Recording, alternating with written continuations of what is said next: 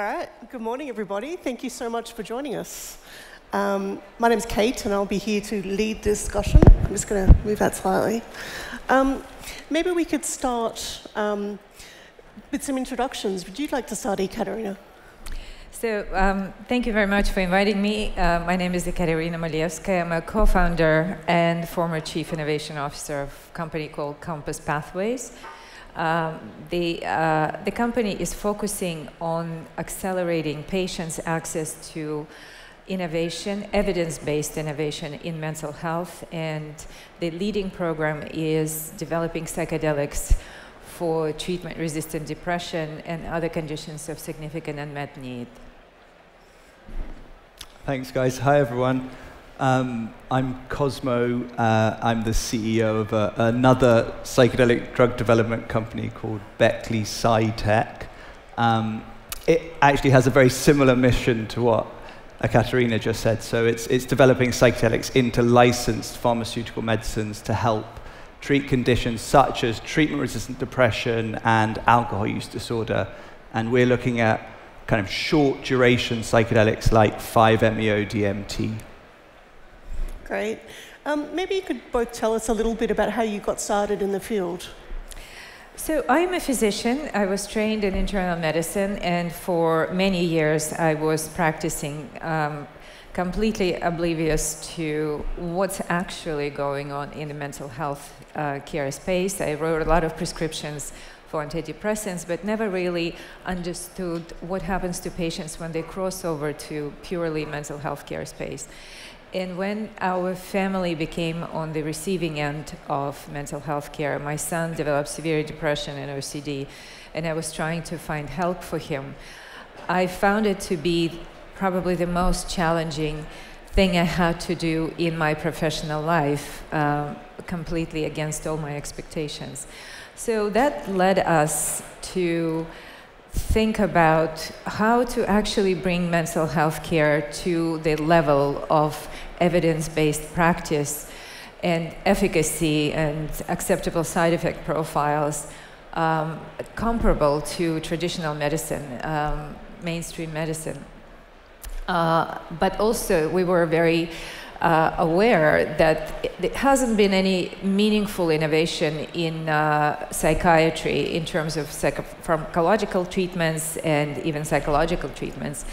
And the treatments are barely effective, and the treatments have a ton of side effects. So we started the company, it was an involuntary startup. So we kind of didn't have a choice after we've seen the experience that we had. And we always thought of ourselves as a mental health care company to have a little more holistic approach to the development of psychedelics. And we have chosen psychedelics not necessarily for the love of drugs, and not with a mission to help society enlightened or let's all take psychedelics, but actually because the early studies show such promising signals that haven't been seen in psychiatry at all, if ever. We thought we would explore whether there is a there, whether we can, take this compounds through regular clinical development and develop it into a medicine that would be available and integrated into the national care guidelines, reimbursed and accessible to everyone. So that was our story. Amazing, thank you. Great, yeah, and our stories kind of overlap and intertwine to some extent. So I guess my story starts with my mother, who is actually one of the kind of most well-known pioneers of psychedelic science. And she's called Amanda Feilding, and she's been running a non-profit for about 25 years called the Beckley Foundation. And basically the focus of that was, it was set up in the 90s when there was a real kind of, it was like the dark ages of research when it came to psychedelics. And her mission was to kind of reignite scientific research into psychedelics and how they work in the brain and how they can be used to help people. And because basically she and I think we all felt that these drugs were being ignored because of social stigma rather than good scientific reasons. And so Beckley Foundation was one of a very, very small group of kind of institutes that were trying to support researchers who wanted to look at this area.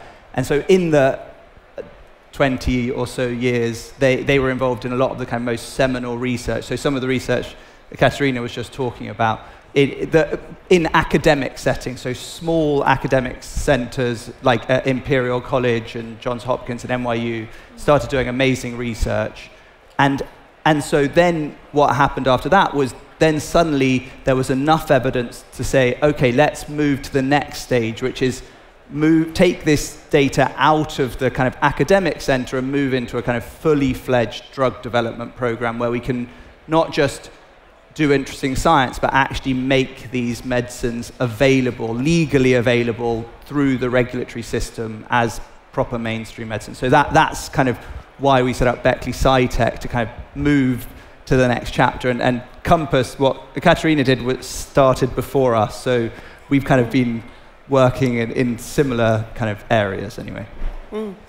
Can you tell me a little bit about what have been the most successful treatments in terms of pervasive conditions or drug resistance mental health conditions?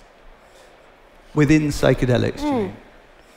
So I mean, should we? Please. So I'd say that in terms of regulatory stages, the furthest ahead is MDMA for post-traumatic stress disorder. So that's MDMA in conjunction with psychological support for treating people with post-traumatic stress disorder. And that's a non-profit / benefit corp have been running it called MAPS. And they've been around for a very, very long time as well. And they've completed their phase 3. So in clinical development, it goes preclinical. First you have to show it in preclinical models, then you go into healthy volunteers, that's phase 1. Phase 2 is showing in some patients that it's safe and effective, and then phase 3 is the large patient population where you show it's safe and effective. And they've completed phase 3, and so hopefully are on track to actually get that approved by the FDA within the next year or so, year or two. And then coming up close behind, one I'll pass over to Ekaterina, because really it's what Compass are doing. Well, we will see. It's a marathon, right? We'll see how long it will all take. So we have psilocybin, the clinical development program, COM360, which is a proprietary synthetic formulation of psilocybin that we finished phase 2b study, a dose-finding study that showed actually for the field of psychiatry remarkable results. In the highest dose that was well tolerated, 37% of people responded or remitted after just one administration, and 29% of them maintained response and remission 3 months later. So that is a paradigm shift for treatment in psychiatry. But it's not only just pharmacological effects of it, but it's also incredibly empowering for patients. I think the value that patients see in this approach is that they feel that there is a sense of agency, there is a sense of self-efficacy, that they can separate themselves from the symptoms of depression. And that is a very powerful realization and insight that they gain during this treatment. So that's our program. And then, of course, there are a number of other companies that are developing, a variety of psychedelics, and Cosmo's company is just one of them, a very interesting compound. Do you want to talk about that?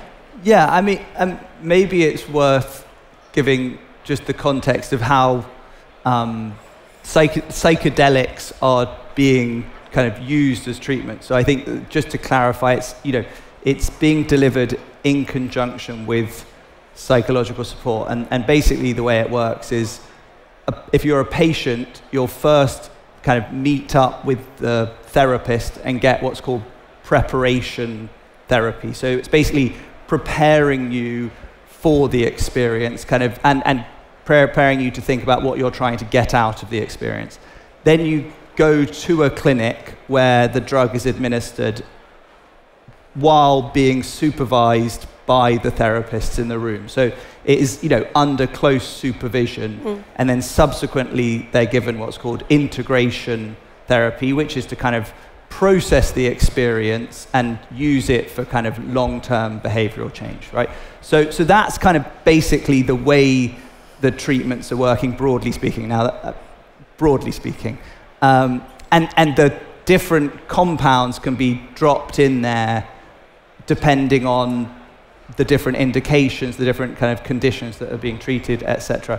So the drug that we're looking at primarily is a drug called 5-MeO-DMT, which is it's interesting because it's known to be very, very potent, but also very short in duration. So drugs like oral MDMA and oral psilocybin and LSD to some extent, they've had by far the most research done on them historically. So they're the most well-characterized drugs. There's the most data on their safety and their efficacy in a range of different drugs. And certainly I expect MDMA and psilocybin to be the first drugs that become approved. But then there are these other psychedelics like 5-MeO-DMT, which are much less researched so far, but they have some very interesting characteristics. So the idea with 5-MeO-DMT is because it's so short in duration, the hope is that people spend less time in the clinic, and therefore potentially it can be kind of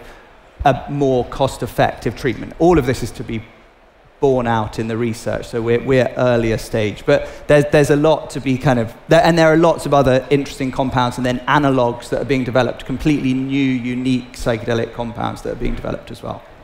Exciting stuff. And how long does the, the benefits last so far in the research?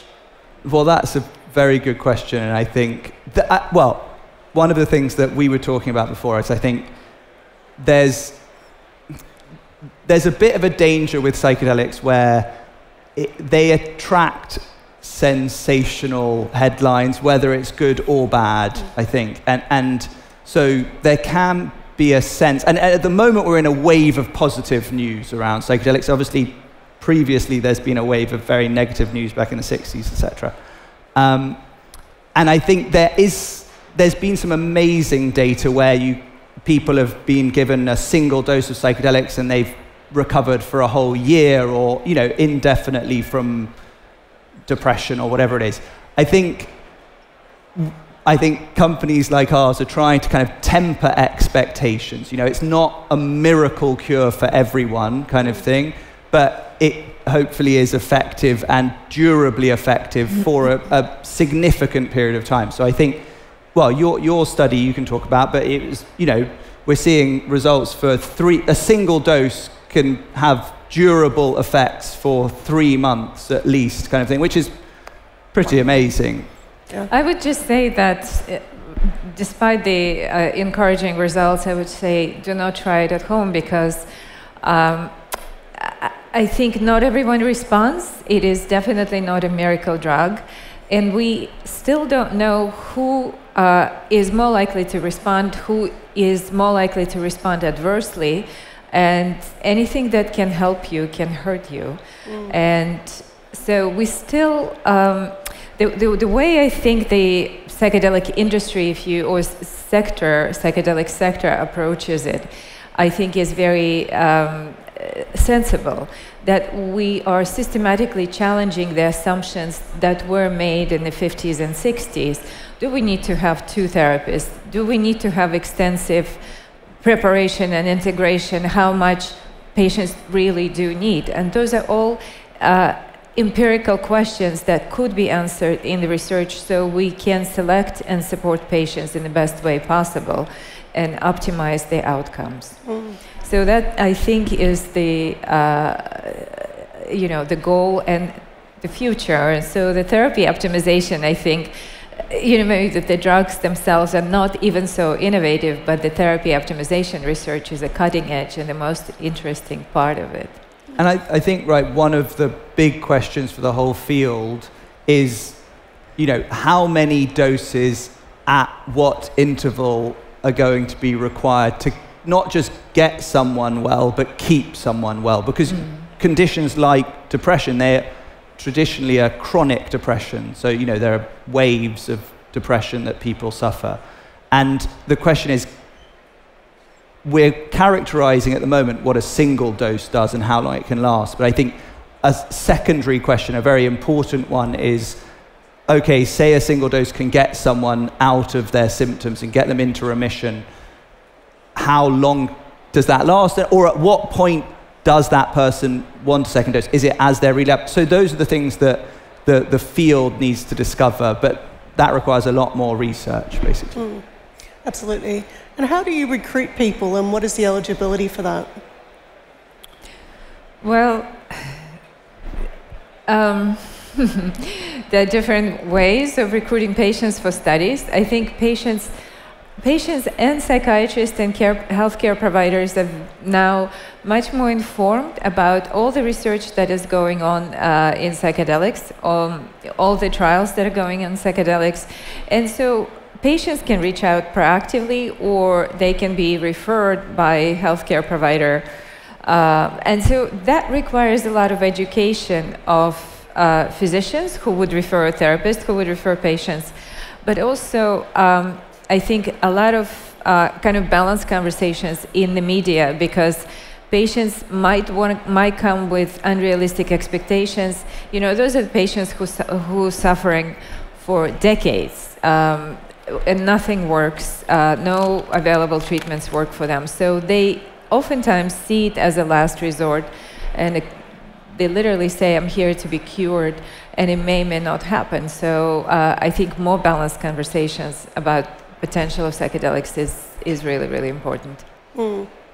And when we talk about mental health, we know it's an area that's been traditionally short-funded in the public health system particularly.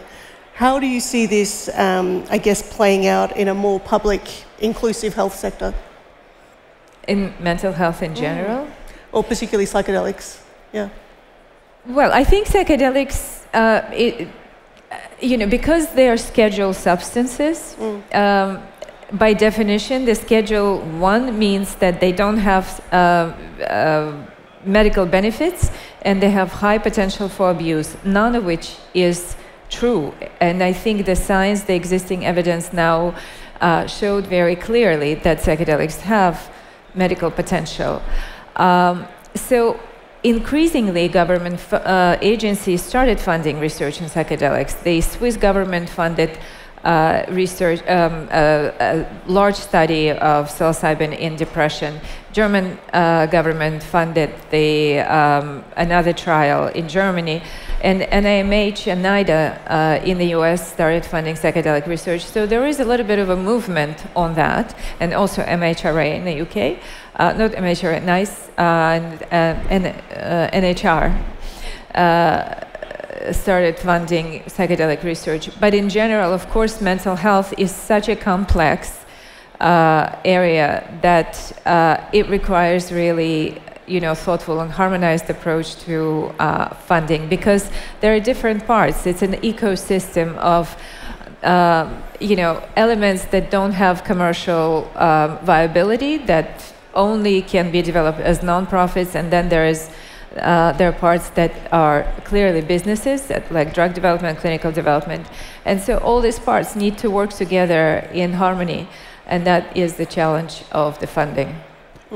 And maybe just to clarify, one of the things that what we're both trying to do in terms of making these drugs available is, it's not about drug policy reform. What we're trying to do is take the drugs through the classic pharmaceutical drug development approach. And if you can show that your specific formulation of a specific psychedelic drug, when delivered in a specific way, is not only safe but effective at treating a condition like depression, then the regulators like the MHRA in the UK or the FDA in the US, then they basically have to agree that that is a prescribable medicine. So there'll be a change of scheduling for that drug, but it's not a big political drug policy question. It is a kind of scientific medical question that can this drug be prescribed? And once it can be prescribed, then the question is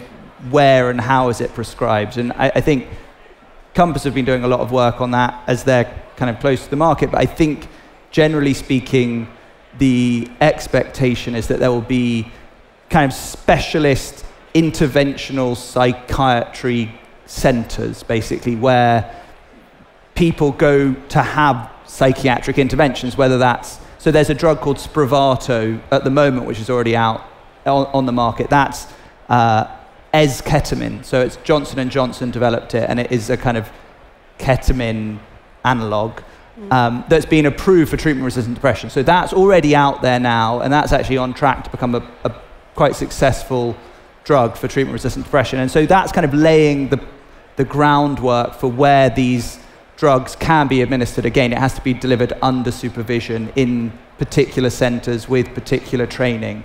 And I think as more drugs become available, there'll be increasing numbers of these centers, and they'll be increasingly kind of spread across the world. And I guess related to that, what does training look like? I mean, I imagine there's a whole group of psychiatrists coming out of training now looking for the future. Is this already embedded in medical training, or is it something that will be introduced? How will it manifest?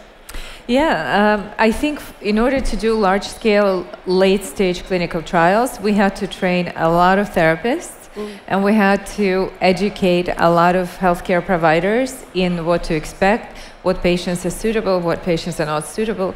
So over the period of 6 years that our company exists, I think we've been in interactions with a lot of healthcare providers, and we've trained over 300 therapists already. And so all this capacity building in the system will translate into more and more training and more, as we gear towards launch post-approval. It will still be, we will still continue learning how to train, what the best approach is. So it will be an ongoing process, but I think we have the basics down. Yeah, and I think exactly. At the moment, again, this is one of the interesting things for the industry. I think if we look into the future, I think we expect this to be a new class of medicine for mental health, and there will be multiple compounds that will be available. And at the moment, each company is having to train therapists specifically to their compound to be able to deliver their compound for which is, when you look into the future, that is not very efficient. So there are multiple therapists who have had to gone through our training, as well as Compass's training, as well as MAPS for MDMA training, which is a lot of training, and there's a lot of overlap. So, in the future, hopefully there will be some more kind of standardized system, which makes it kind of easier to train the scale and number of people that we need to train. And a question I didn't ask earlier, I know you mentioned nasal sprays. In both of your trials, how are you administering the treatment? So, well, ours is intranasal. So the drug that we've developed, 5-MeO-DMT, is actually, if you take it orally, it's not kind of bioavailable. So it needs to be delivered, but it needs to avoid the first pass metabolism. And so intranasal is a kind of well-established route of administration for delivering those kinds of drugs. So we're delivering it intranasally, but I think psilocybin. We formulated it as a capsule, so patients take a capsule, and that day of administration looks like patients come into the clinic, go into the non-clinical, the room that we turn into sort of non-clinical environment, non-stimulating, various soothing colors, and patients take the capsule. And lie down on the couch, put on the eye shades, and listen to specially designed music playlist that sort of follows the pharmacokinetic of the drug. And that experience lasts about 4 to 6 hours, and the therapist is always with the patient in the room to support if patient needs anything. But that's an oral formulation, and that's how the experience looks like. And that's what Ekaterina's saying there is also, I think, important for kind of psychedelics like psilocybin and 5-MeO-DMT. I think what people sometimes don't understand is they think, oh, you're in a room with a therapist for the whole duration of that psychedelic experience. Are you just kind of having a therapy session, a kind of talk therapy session? And generally speaking, certainly with both of our drugs, actually what the patient is prepared and encouraged to do is to actually kind of close their eyes and kind of look introspectively and go through their own personal experience. It's not a kind of psychotherapy chat. The therapist in the room is there to make them feel safe and make them feel, if they do need support, make them feel safe and make them feel comfortable going back into the experience and kind of surrendering to the experience rather than having a big chat, if you see what I mean. Okay. And let's talk a little bit about the future. I mean, I know with healthcare in general, there's a lot more of a trend towards digital first, telemedicine, things like that, remote settings. Do you see any of these things playing into the psychedelic therapies? Yeah, absolutely. I think that there are a lot of questions about scalability of the treatments because it's, it's 6 to 8 hours of the session plus preparation and integration. How can we make it more scalable without sacrificing safety and potentially even optimizing the outcomes? So all this research is ongoing. We are looking at, for example, the predictor. We're looking at large language models. We're using large language models to analyze patients' narratives before, during, and after to understand the potential predictors of adverse events or potential predictors of better clinical outcomes. We're also learning how to support patients better based on the what they've identified in preparation. So, and make that more efficient and increasing patient safety. So there are many technological sort of add-ons that we could deploy together with psychedelics. Yeah, and I mean, I completely agree. And I think digital's, I think we both agree digital is going to play a really important role in making these medicines as scalable and affordable as possible. And I think that there are a number of ways that they can play a part, like Ekaterina was saying. Firstly, I mean, the dream scenario is to be able to identify which people are going to respond and not respond kind of predictively so that you can maximize the efficiency of the treatment, firstly. So you kind of select the people who are going to respond best. In addition, there's the kind of the easier thing is at least providing digital tools to help prepare patients and support patients afterwards. And I think the way psychedelics seem to work is there's this kind of, psychological experience, and there's also a kind of physiological underpinning where we've seen in the brain that there's this kind of neuroplasticity, so there's synaptogenesis, there's new neurons being, there's a lot going on in the brain anyway, and it creates this window of neuroplasticity which basically allows people to change their behavior in the long term. And this window is potentially an amazing opportunity for digital interventions to come in and actually be more effective than if they were just being given to someone who hadn't had a psychedelic treatment. So there's a lot of potential synergy between the kind of digital therapeutics and the kind of pharmacotherapy of psychedelics. And there is also, I think, one caveat with psychedelics. This is not everyday medication. This is one-off. And then there is a period of time when patients maintain response or remission. But at some point, some of them will start deteriorating. And if we can follow these patients prospectively and understand when they start sliding back into depression and treat them more preventatively, avoiding that sort of ups and downs that predict the undesirable course of depression, that would, digital phenotyping would be super helpful in managing these patients. Great. I think we've done all we can do today time-wise, although I think we could have spoken for another hour, frankly. Such a great topic. Probably. Thank you so much for joining me. Thank you. Thank you. Yeah. Look at that. I know.